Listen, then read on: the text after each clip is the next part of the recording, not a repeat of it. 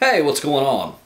Well, in this particular video, I wanted to talk a little bit about wedding packages and some things that I've had happen to me over my years of being a mobile DJ, and I just thought I would just kind of share some things with you, just give you some things to think about on this, okay? First of all, whenever I have a bride and groom that'll inquire, I usually send them a wedding packet, and it's a pretty detailed wedding packet. And, that could have its benefits and it could be bad as well. I guess it depends on how you look at it. But I've had so many brides tell me, that they love the wedding packet because I answer every question that they've had. And I talk about the services we have to offer. I give them a sample itinerary of how things are normally set up. Talk about the events that we have, like the cocktail hour, the wedding party introductions, the, first dance, father-bride dance, et cetera, et cetera, et cetera. All the normal events that you would have at a wedding reception. And, we outline that. And of course it has the pricing information on what we have to offer there as well.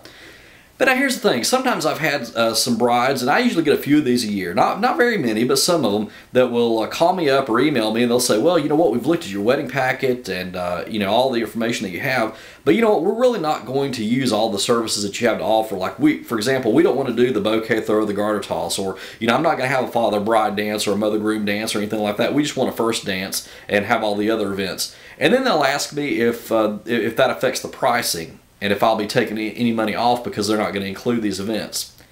Well, my answer to that is no, and this is the way I justify that, okay? First of all, the price is what it is, okay? If you're charging something for a wedding, that's the price, that's what it is, okay? And the way I look at it is, that I realize that every bride and groom is not going to use every single service that we have or, do every single event that we have. But here's a way to justify that, okay? Let's say that, for example, you're going to Subway. And, Subway is one of my favorite restaurants. I love to go there and get their, foot-long Subway sandwiches, the chips and the drink and all that. And, let's say you walk into your local Subway, and just for sake of argument, let's say that, a Subway sandwich is going to cost about $6.50. Okay, you walk in there and, you go and you look and you see, what sandwiches you want. You look up there on the board, you see that the sandwiches, foot-longs, are $6.50. And, you tell the guy there behind the counter what sandwich you want, and he starts making it, and starts putting the cheese on it, maybe puts it in the toaster, and then when he brings it out, you see all those vegetables he's got right there, and you got all the sauces, like your ranch, everything else like mustard and, all the salt and peppers and everything. You got all those vegetables too, like pickles and tomatoes and everything else.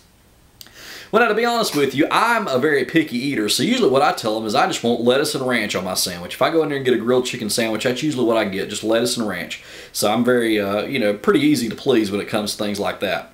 But I do have the option of getting all those vegetables on there if I wanted. If I wanted it loaded down, with onions and tomatoes and everything else, everything that they have right there, all those vegetables are right there in front of me.